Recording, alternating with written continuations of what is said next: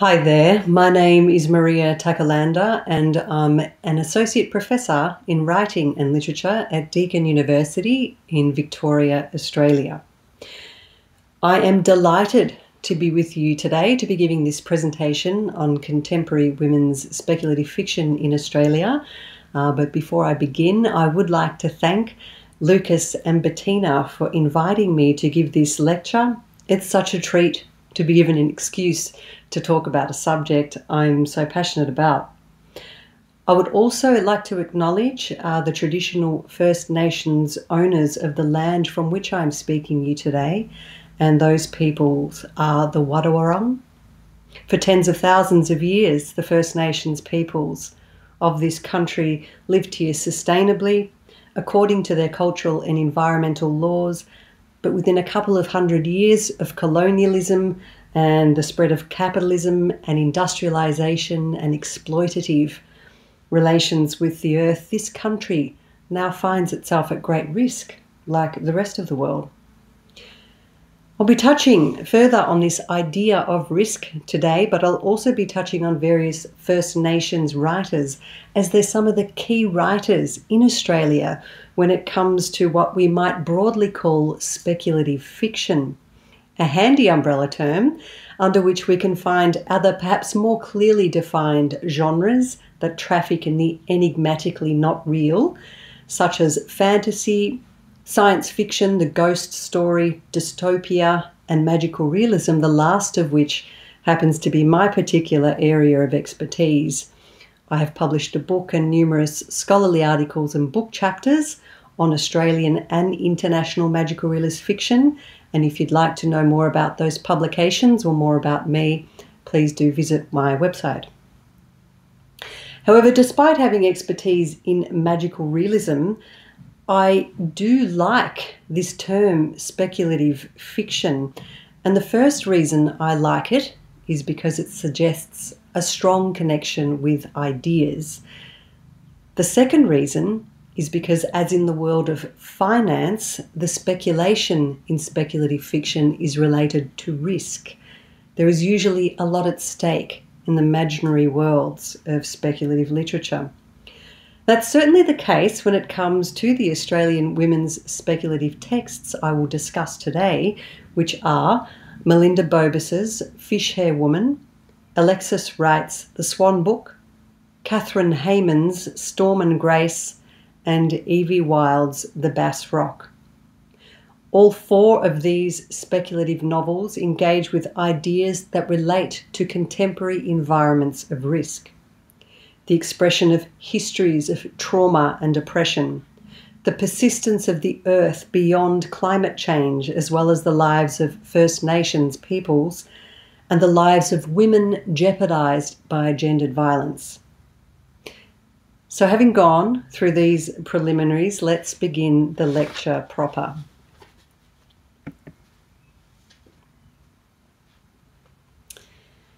Now, my 12-year-old son would hate this slide because he's not a particular fan of math, but I hope it's not too off-putting for you. These equations are useful because they show how I want to define speculative fiction for the purposes of this lecture today. So I'm not going to get involved in debating definitions of speculative fiction via scholarly sources and such. I'm just going to define speculative fiction in terms of these three criteria, in terms of these three meanings which are inherent in the word speculation itself: the not real, ideas, and risk. I'll add a fourth term soon, enigma, but let's not get ahead of ourselves just right now. So this definition, which we have on this slide, as you'll see, leads me to be able to draw another connection, which is between speculative fiction and allegory, as a form similarly defined by the not real, of being a set in a space that is too abstract or fantastical to be reality, but that nevertheless seems to be interested in embodying ideas that suggest a certain real-world relevance or urgency.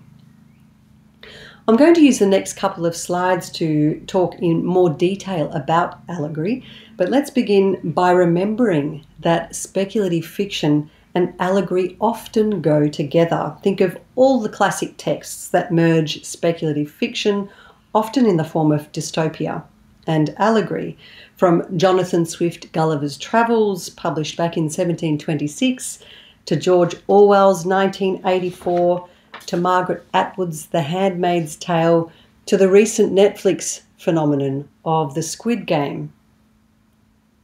Not all speculative fiction would be categorised as allegory, or at least not immediately or obviously, but the type of speculative fiction I am interested in today is allegorical, which is to say that it plays out its not real scenarios and ideas in risky and interesting ways that invite worldly parallels and engagements. In fact, the type of speculative fiction I am addressing today must be read allegorically, or else we run the risk of condemning it to fantasy. Now, condemn is a harsh word. Don't get me wrong, fantasy is great, but reading speculative fiction as allegory is different to reading it as fantasy. Generally speaking, with fantasy, we read the text at a literal level. So Harry Potter, for instance, is a wizard who goes to wizard school. But with allegory, we read the text at a figurative level, which is to say we read it in ways that are attentive to the hidden meaning of the text, to its worldly relevance, to the thought experiment that's taking place, to the ideas and a level of risk. Already I need to qualify that fantasy and allegory can be present in the same text. C.S. Lewis's The Lion, the Witch and the Wardrobe is famously a fantasy novel and an allegory promoting Christian values. However, I would agree with the scholar Lynette Hunter that generally speaking, fantasy can be separated from allegory. As Hunter puts it, fantasy's entire rhetoric aims towards preventing the reader from deeper reading.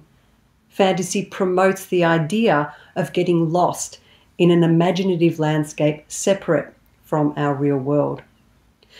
Thus, allegory is more than fantasy, as suggested by my greater than symbol in the last equation on this PowerPoint slide. And yet allegory is always at risk of being read literally, which is to say of being reduced to fantasy. So you might think of the children's version of Gulliver's Travels or Mr. Beast's YouTube reenactment of The Squid Game, which empties that TV drama of its allegorical critique of late capitalism as a brutal gamble played out for the benefit of the privileged few. In Mr. Beast's literal-minded version, it's simply a bit of fun about playing games for cash prizes. And so to be sensitive to allegory, to be sensitive to the ideas and risks of speculative texts when interpreting their not real qualities is of utmost importance, certainly for the novels I'll be discussing today. So let's move on to talking a little bit more about allegory with the help of a couple of PowerPoint slides. Then we'll be able to look at some examples of Australian women's speculative fiction that require allegorical readings.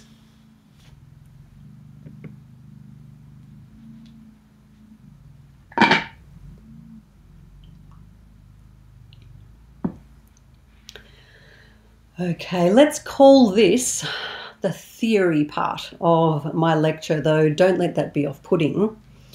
I'll try to keep things simple and let the fascinating nature of allegory speak for itself.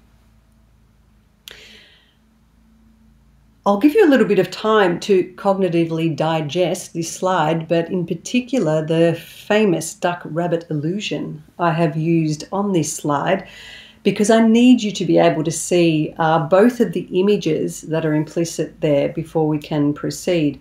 If you need a bit of help, and I remember I did the first time I saw it, the ears of the rabbit are also the beak of a duck.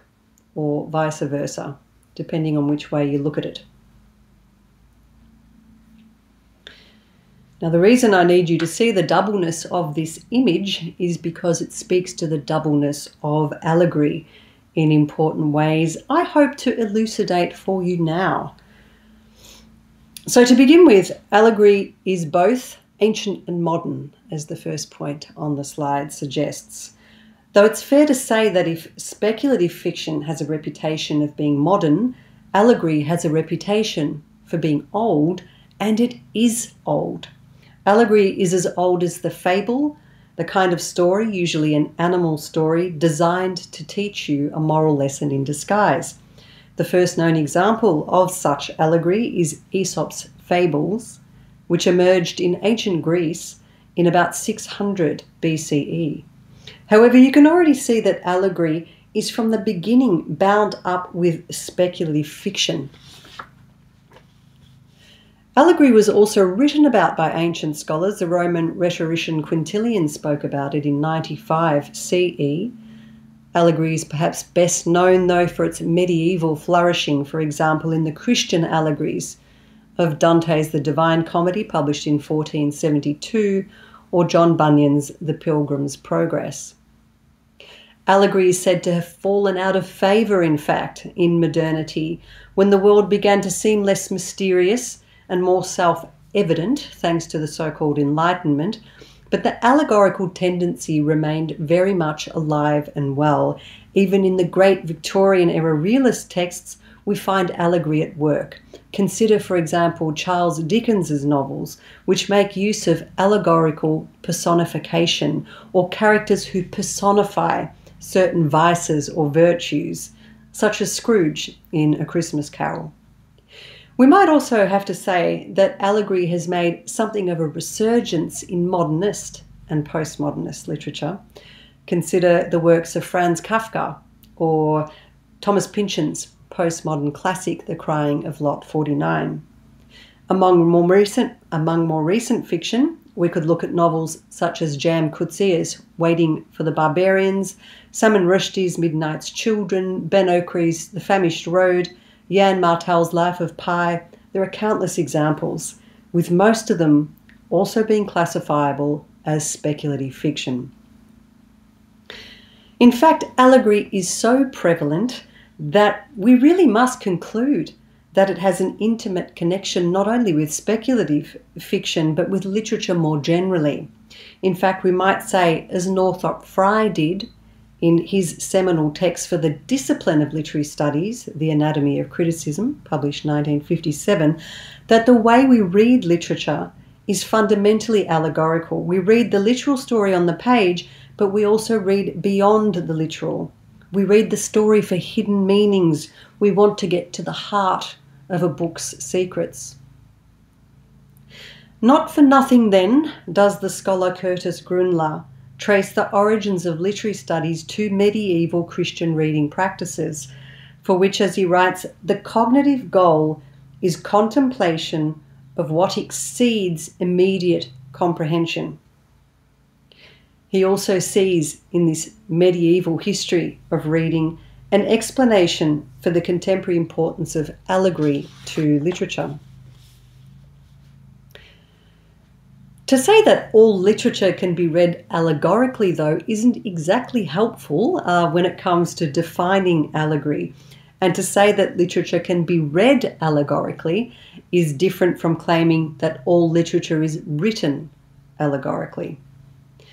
Now, the scholar Gary Johnson suggests a way out of this quandary, showing us that we can define allegory on a continuum, ranging from strong allegory to weak allegory, or as a continuum stretching from the most obviously allegorical to the most determinedly mimetic, rather than trying to fix a clear line of demarcation between the two. We will see today that our texts for discussion range from what Johnson calls strong to weak allegory. And I think it's worth noting at this point that we can also regard speculative fiction, which is so often allegorical, as we have observed, as a continuum as well.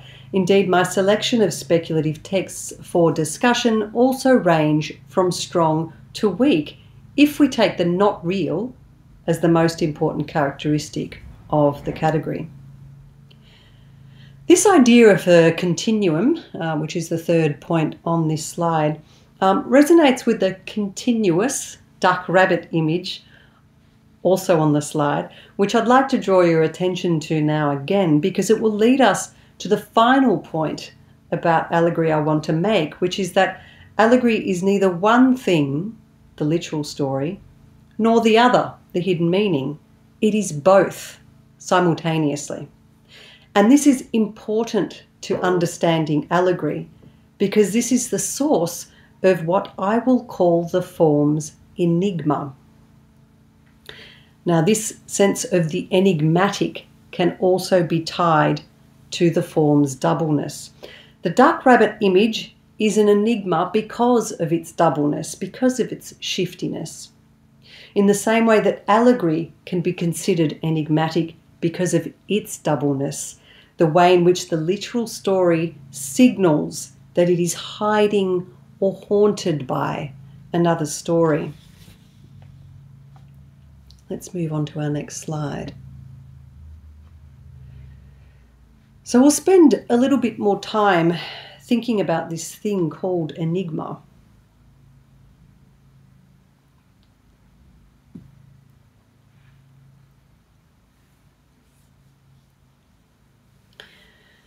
By now defining allegory in terms of this additional property called enigma, I may seem to be harking back to a mystical tradition of allegory, according to which allegory was thought to reveal, through riddling concealment, a sacred moral or cosmic order beyond the human and beyond history.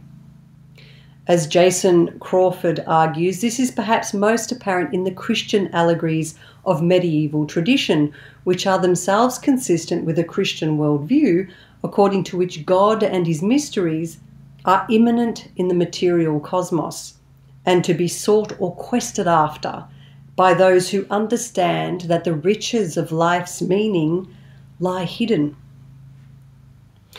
Thus, in mystical thinking, as well as in allegorical thinking, truth is understood as existing beyond the literal or visible. Meaning, in other words, is fundamentally enigmatic. However, I don't think there's anything particularly mystical about understanding truth as somehow beyond us.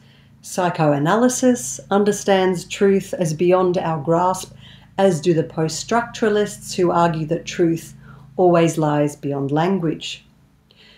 I'm actually more interested in Frederick Jamison's historical materialist or Marxist take on enigma, as articulated in his study of allegory, Allegory and Ideology, published 2019.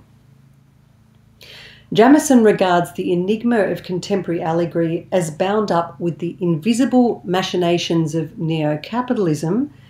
He writes that allegories represent the intricate and unimaginable networks of finance, capital, or of data systems, unknowable only in the sense that they are so far unrepresentable.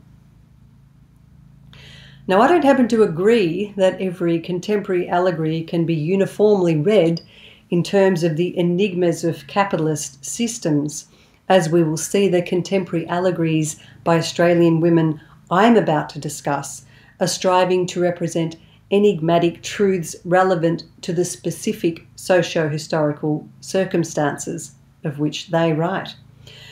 However, what Jamison reminds us is that the enigma of contemporary allegory is less about some otherworldly meaning than about a worldly truth that is difficult or risky to represent, but that must be nevertheless urgently given our attention.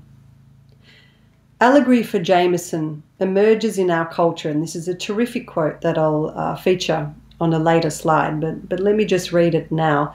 So he argues that allegory emerges in our culture when beneath this or that seemingly stable or unified reality, the tectonic plates of deeper, contradictory levels of the real shift and grate ominously and demand a representation, or at least an acknowledgement that they are unable to find in the sheen or illusory surfaces of existential or social life.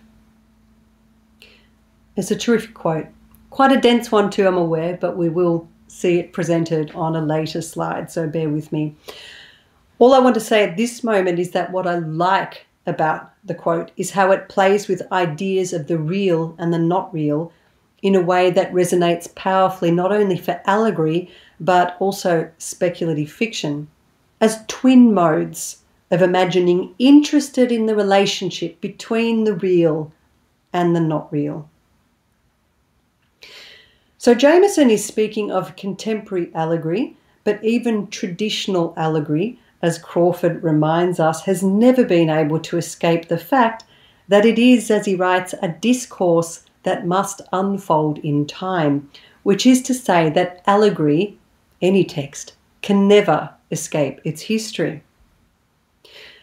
And the close and urgent connection with a particular time and place is probably why allegory is often opaque to us when we look back at earlier examples. If Gulliver's Travels could become an adventure fantasy film in our day and age, it's only because its allegorical meaning as a satire of the royal court of George I in 18th century England was no longer apparent.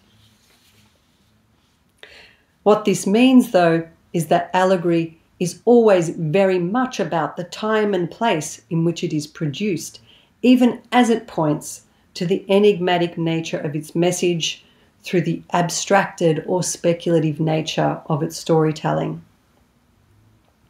And it's the sense of the enigmatic behind the literal.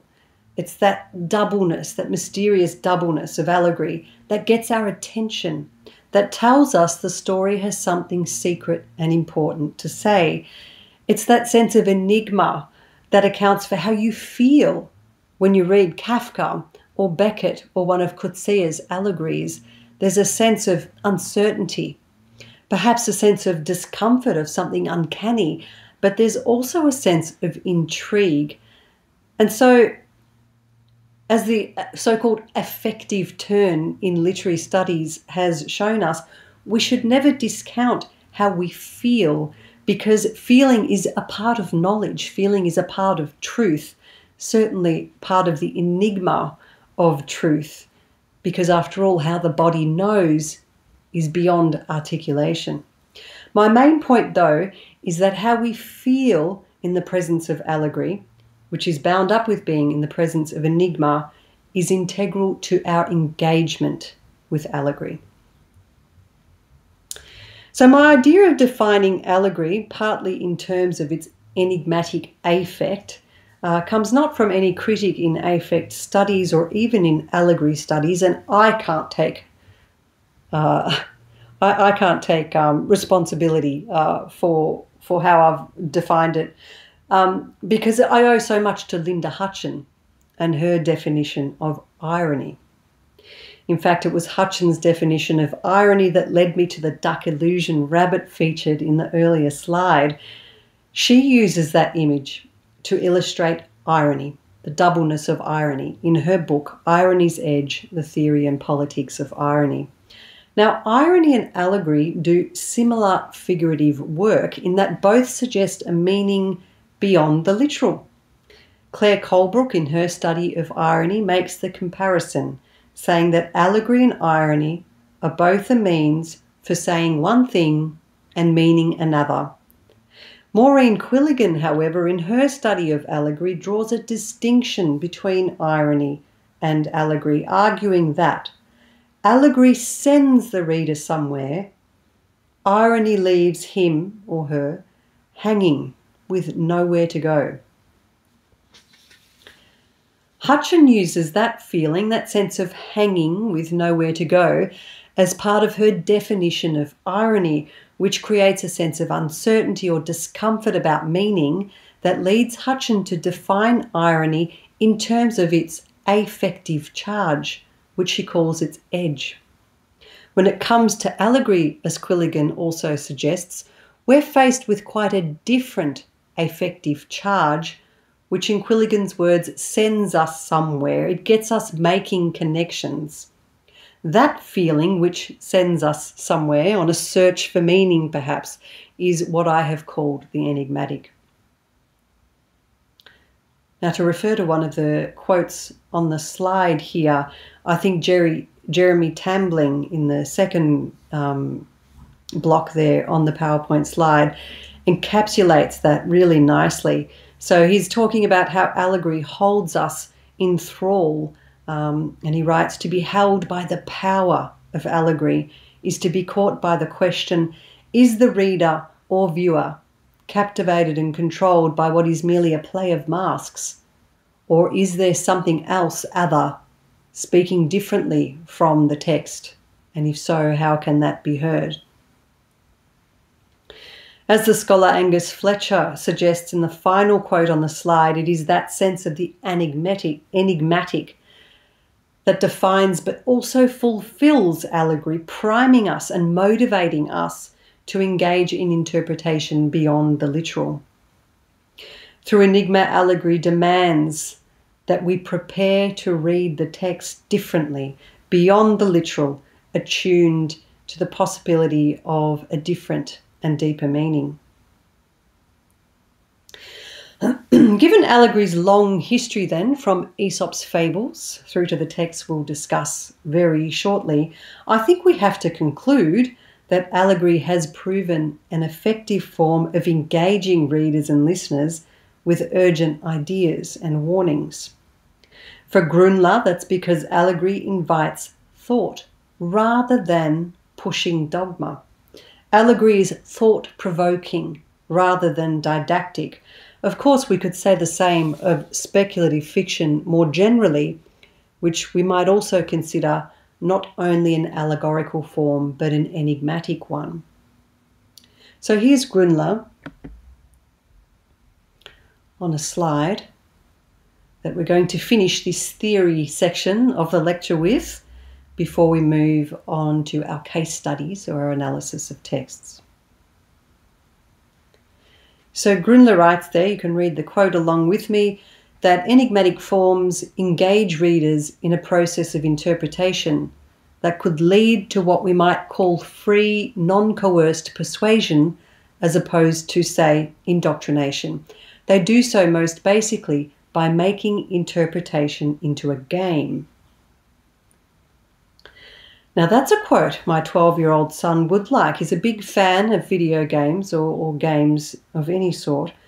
And let's admit that the appeal of speculative fiction and allegory is their game-like nature. They're elements of the not real. They're engaging experiments with ideas, the sense of risk that comes with playing, the sense of an enigmatic truth waiting there at the end for us to reach. There's no shame in comparing reading, and particularly the reading of enigmatic forms of literature such as speculative fiction and allegory, to game play. No shame at all. I think we should embrace that. Now let's move on to read some speculative fiction allegories in the engaged ways they demand.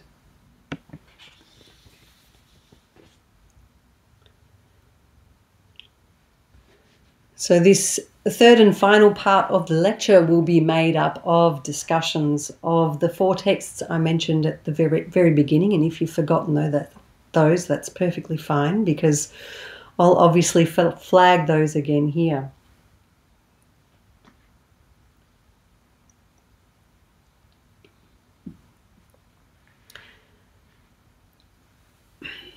So the first speculative and allegorical novel we're going to look at is Fish Hair Woman by Merlinda Bobis, published in 2012. Merlinda is a Filipina-Australian author, and you can see the book cover there on the slide, but you can also see the Jamison quote that I read earlier and promised to display. There it is. I'm not quite ready to discuss it yet, though. What I want to say in the final part of this lecture, as a kind of preliminary statement, I suppose, is that all four of the speculative and allegorical novels I'm going to analyse are very different, which is to say that they exist in different places on the allegorical fiction and speculative fiction spectrums.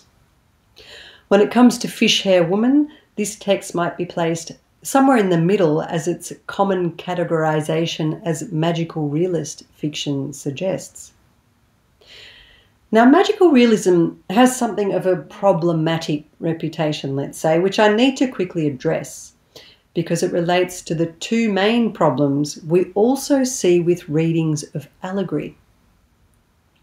Magical realism is either read as fantasy, perhaps most often in the marketplace, where critics have observed that it caters to the exoticist fantasies of a Western readership who want to have adventures in magical, faraway places. A similar urge is perhaps what has allowed Gulliver's Travels to become an adventure fantasy for contemporary audiences.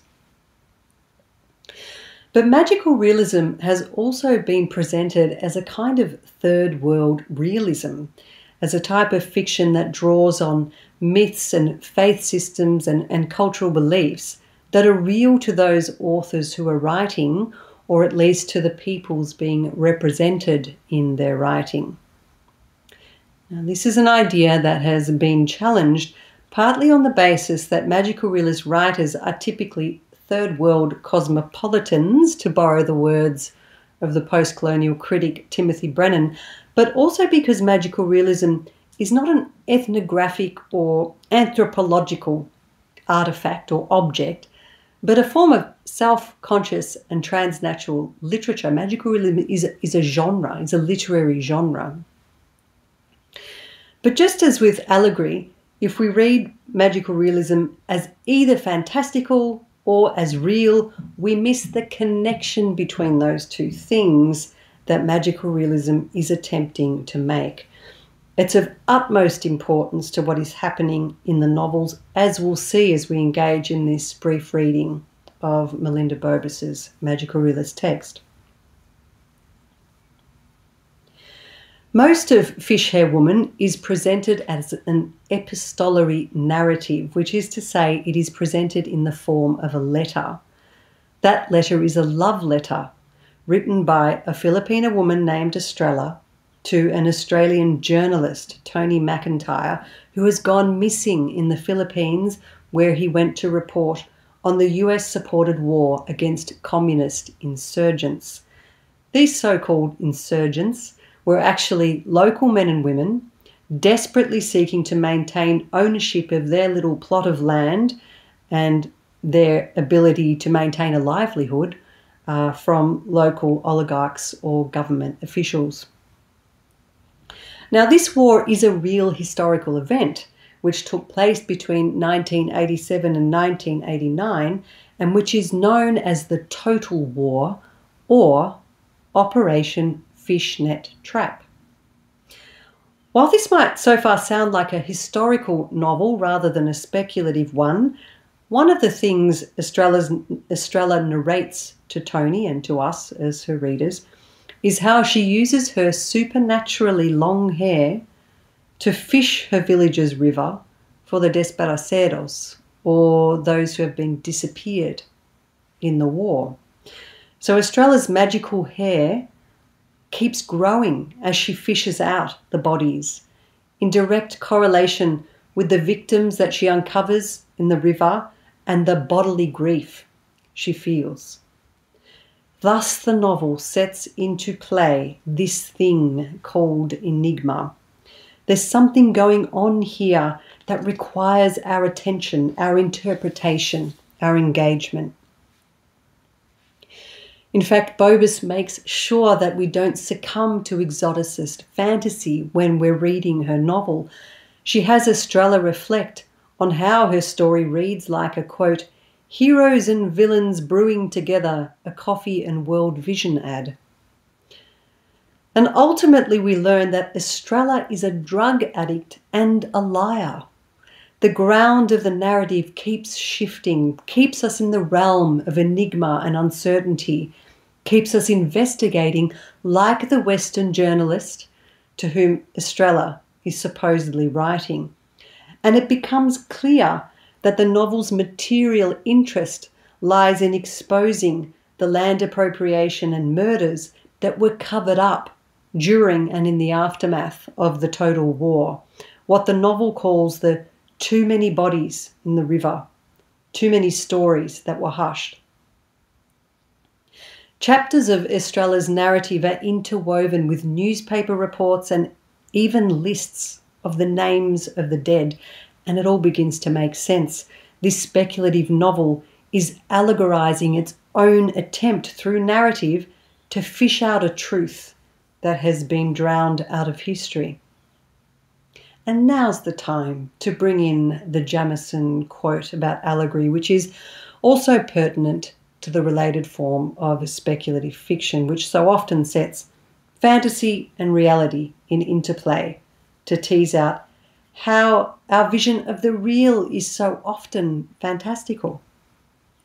So here it is. Allegory emerges in our culture when beneath this or that seemingly stable or unified reality, the tectonic plates of deeper contradictory levels of the real shift and grate ominously and demand a representation, or at least an acknowledgement that they are unable to find in the sheen or illusory surfaces of existential or social life.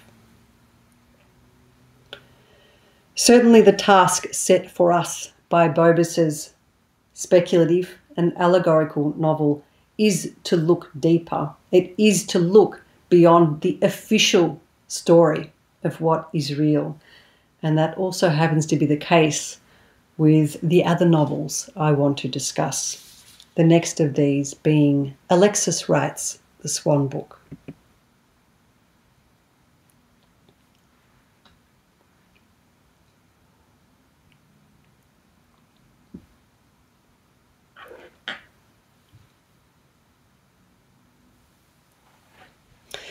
So The Swan Book belongs more clearly in the category of speculative fiction and allegory than Bobis's novel.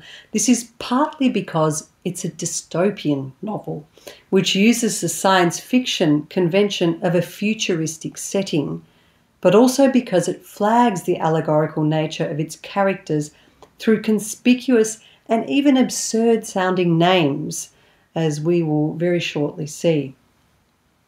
Now, this novel by the Wanyi woman Alexis Wright is part of a wider flourishing in speculative fiction by Australian First Nations writers. They include Claire Coleman, Melissa Lukashenko, Kim Scott, Sam Watson, and others. In fact, in Australia, it's fair to say that First Nations writers dominate the scene when it comes to speculative fiction. Now, that alone signals to us how speculative fiction might allow for difficult, risky, urgent, or subversive truths to be unearthed from beneath what Jamison describes as the official or conventional surface of reality. When it comes to The Swan Book, we have a novel that clearly signals its status as speculative fiction and allegory, as well as its interest in challenging colonialist visions of Australia's history and future. So the novel is set exactly 3 centuries after the colonial invasion of Australia in 1788. Climate change has wreaked havoc on ecosystems, and climate refugees from all over the world have been confined alongside First Nations people on the shores of a desert swamp. The military uses the place as a dump for unwanted international asylum seekers, or boat people. The military has also dumped the detritus of previous military operations there, including ships. The rusting hulks of these ships, with their abandoned steel, planks of timber, brass lanterns and fittings, and ghost sailors, are strangely, conspicuously, one might say, old-fashioned. Now, if you're in Australia or know anything about Australia, you'll immediately recognise that this novel is gesturing towards elements of Australian reality in its speculative story making. In fact, it's making a quite explicit satirical comment through allegory. Australia's recent hostile policies towards asylum seekers are quite well known. These policies have at times been justified by the Australian government as protecting its citizens from potential terrorists. The harshest punishments are directed towards those desperate refugees who arrive by boat, the so-called boat people, who have been imprisoned in offshore detention centres.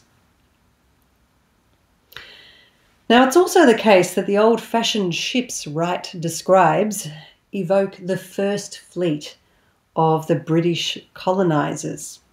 The implication is clear from a First Nations perspective. White Australians are the original unwanted boat people, arriving on this country's shores and terrorising First Nations Australians more surely than any imagined terrorists. In fact, the novel is explicit about the nature of the ships and its satirical message. The rotting boats had belonged to an army of textbook terrorists who had invaded other countries. Now, to find such explicit statements or instructions regarding how to read the allegorical elements of speculative texts is not unusual. After all, we are talking about ideas or a message that need to urgently be conveyed.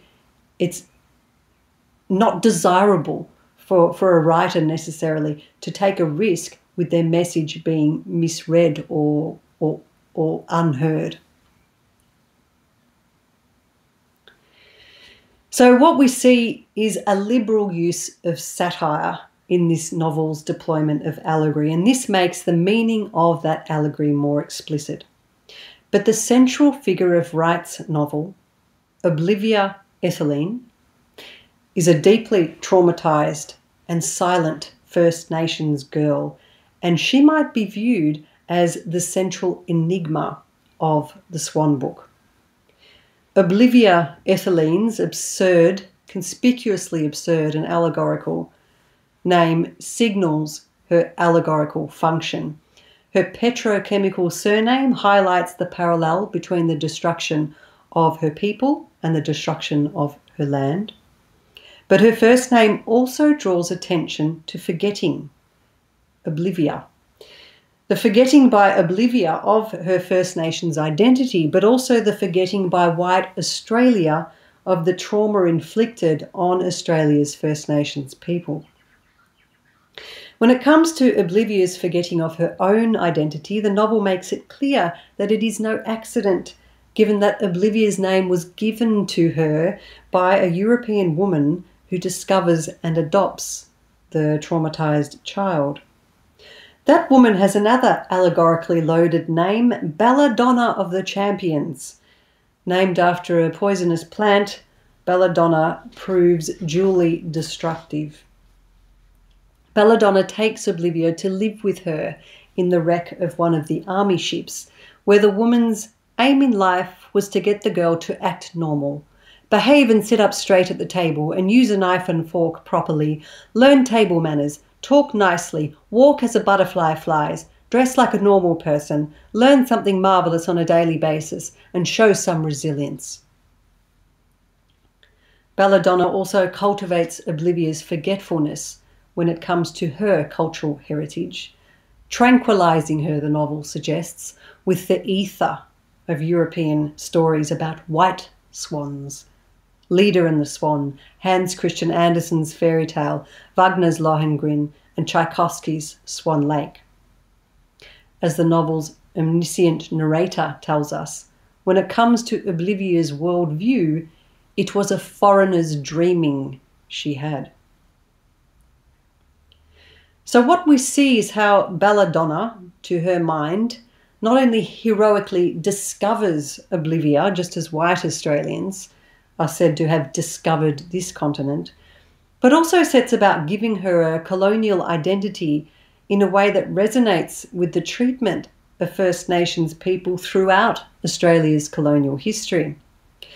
Indeed, Oblivia invites allegorical parallels with the so-called stolen generation of First Nations children who were removed from their parents in the 20th century under the pretext of improving their lives, though the agenda, it has become clear, was always to eliminate First Nations identity.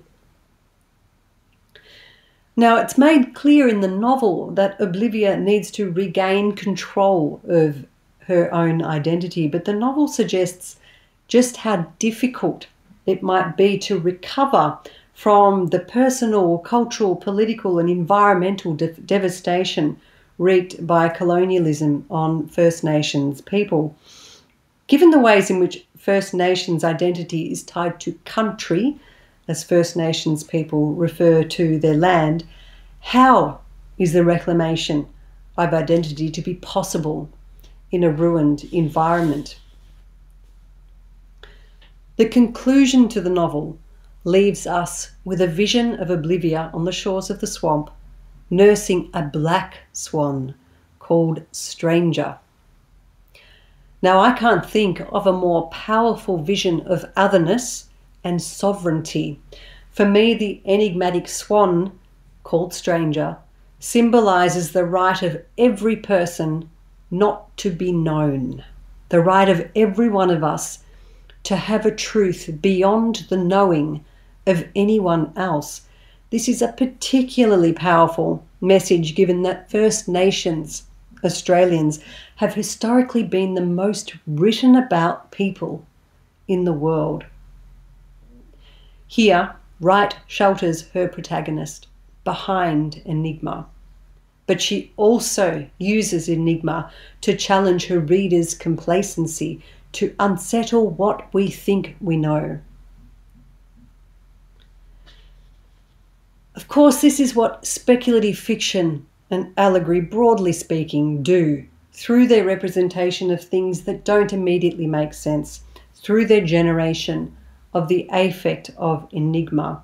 And it's at this point that I'd like to refer you to the quote on the slide.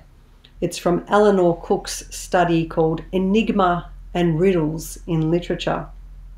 She writes, "Thinking through enigma means thinking in a different way, expanding the brain, enlarging its energies."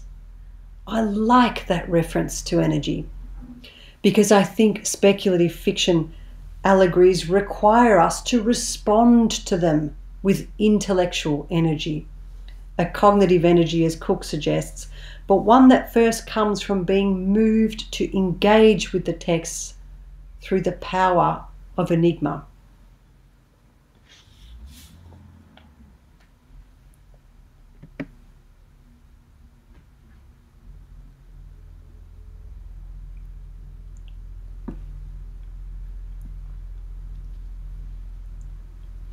And here we come to the final two novels for discussion. So at the beginning of my comments on the Swan book, I mentioned a First Nations renaissance of speculative fiction writing in Australia. But there's also something going on with women, as the title of my lecture suggests. Merlinda Bobis and Alexis Wright are among a host of women writers in this country, practicing allegorical speculative fiction. But there are many others, including Evie Wyld and Kathryn Heyman, in whose work we find an enigmatic addressing of ideas associated with misogyny and gender-based violence. Indeed, gender issues are already germane to Merlinda Bobis's Fish Hair Woman and Alexis Wright's The Swan book, both of which explore traumas experienced by women, albeit in the specific contexts of civil war and colonialism. What's interesting to me about the two novels on your screen, Evie Wyld's The Bass Rock and Kathryn Heyman's Storm and Grace, is their attempt to grapple with misogyny as a more universal problem. And the fundamental way they both do this is by mobilising the enigmatic figure of the ghost. Now, the ghost is an interesting staple of speculative fiction, most common in fantasy, magical realism, and the Gothic. And it's interesting because it is a speculative figure with such a long and universal history. As such, it already speaks of the long and universal nature of the problem of gendered violence. I'll speak briefly about Evie Wyld's The Basrock first. In the case of this novel, the novel's interest in a history of misogyny and violence against women is also highlighted by the three-part narrative, which takes place in three different time periods. One of those time periods is medieval, portraying the persecution of women deemed witches. But there is also the important Victorian setting of the haunted manor or castle, which appears in the post-war and contemporary time periods covered in the book. However, all of those time periods overlap through the haunting presences of murdered women.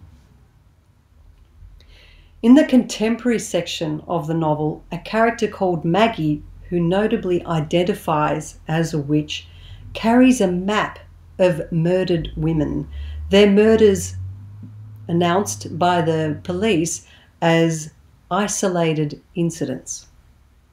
Maggie, though, finds a pattern, saying of the victim and the perpetrator, "She was a woman and he is a man."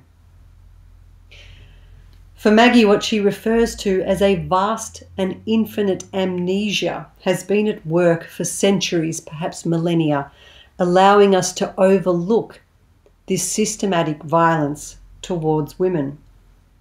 However, as Maggie asks, what if all the women that have been killed by men through history were visible to us all at once? This speech is key to unlocking the allegorical potential of the enigmatic ghosts in the novel, because those ghosts, from the persecuted medieval girl through to the ghost knocking about in the Victorian era house, make visible those victims of gendered violence. Kathryn Heyman's Storm and Grace also makes powerful use of the speculative and allegorical figures of the ghost in a way that similarly traces gendered violence through history.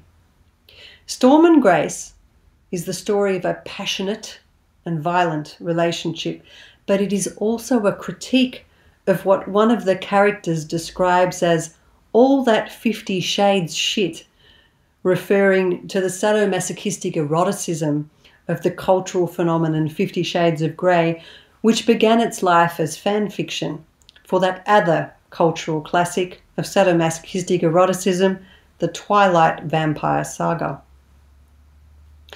What's interesting about Heyman's novel is how allegory is clearly at work even in the ostensibly realist storyline.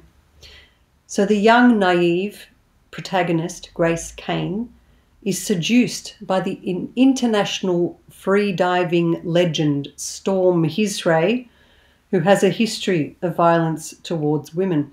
Storm promptly whisks Grace away to an island location where he instructs her in the dangerous art of free-diving, which becomes an allegory for their dangerous relationship.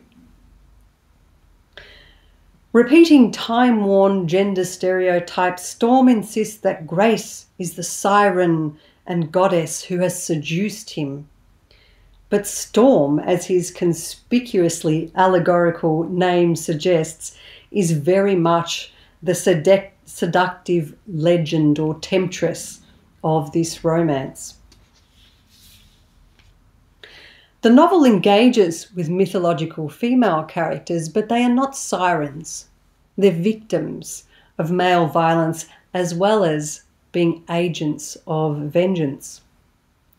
The Inuit figure Sedna, for example, is a key female mythological figure in Heyman's novel. She is a daughter helplessly given away by her father in marriage to a bird spirit who imprisons her on his island. Sedna ends up dead at the bottom of the sea, but time transforms her into a powerful and angry goddess of the deep. Another key mythological reference is to Euripides' ancient Greek tragedy Medea, from which the novel quotes a couple of lines and borrows the idea of a chorus of narrators. And this chorus, to me, is the most obviously speculative or fantastical element of the novel, but it's also the most enigmatic and fascinating, carrying essentially the meaning, the allegorical meaning of the novel. Just as a bit of a refresher, the chorus in Greek theatre was akin to the ancient device of omniscient narration. So the chorus introduced and commented on the action of a play and provided a way for the playwright to speak directly to and even instruct the audience in how to understand what was happening. Heyman uses the narrative device of the chorus in a very similar way, a way that also happens to be consistent with classical allegory, which is also known for providing instructions regarding how the text is to be read. The chorus of women in Heyman's novel frame the narrative to offer context or guidance to the reader. They also gradually reveal themselves as the victims of male violence. They have been, quote, thrown from balconies, held underwater, felt pillows shoved against our faces. These women not only bear witness to Grace's experience, narrating Grace's story, but they also attempt to warn her through various ghostly apparitions, making their breath appear on a window pane, for instance, or forming shapes in the ocean. They also act to caution the reader, who is not allowed to surrender to an unreflective experience of this supposed love story. By the end, these contemporary ghosts merge with the mythological figures of ancient tradition, enacting vengeance on Storm, who has been from the beginning, as signalled by his name, a timeless and universal archetype for male passion or violence. What's important to note, though, is that while these speculative novels can be resolved allegorically at some level, inasmuch as we are able to say what they are about with reference to the real world, they nevertheless uphold the enigmatic nature or origins of the male violence they condemn. They do this through speculative figures such as ghosts or mythological archetypes, or by setting into play various other mysterious or enigmatic symbols such as the bass rock of the title of Wyld's book. In this, they share with the other novels we have examined today, namely Merlinda Bobis's Fish Hair Woman and Alexis Wright's The Swan Book, a common attachment to enigma as an essential quality of speculative fiction and allegory, but also as an essential quality of the truth of human nature.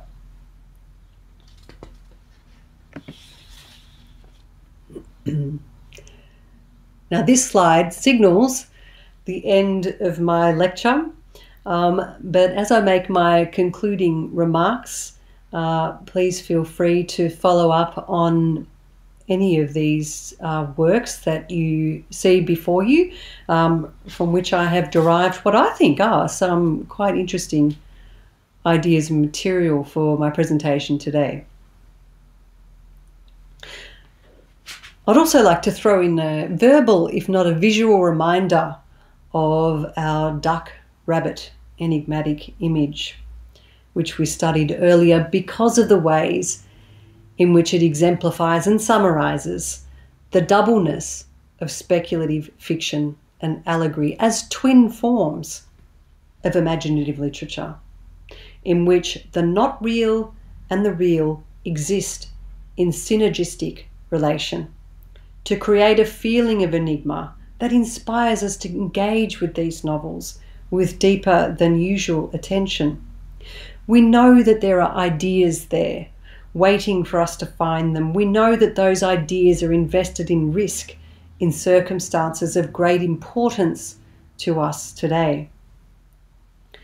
That sense of the enigmatic makes the text into an object of fascination of the kind I imagine has inspired you to listen to this lecture.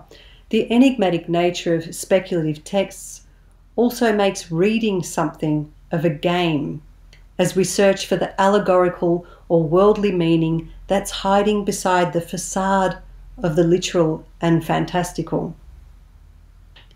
If I have a final message, it's for us to keep playing this urgent game of reading and interpreting and thinking and feeling the mystery of meaning. Anyway, I think that's well and truly going to be it for me. So thank you for your patience and thank you for listening.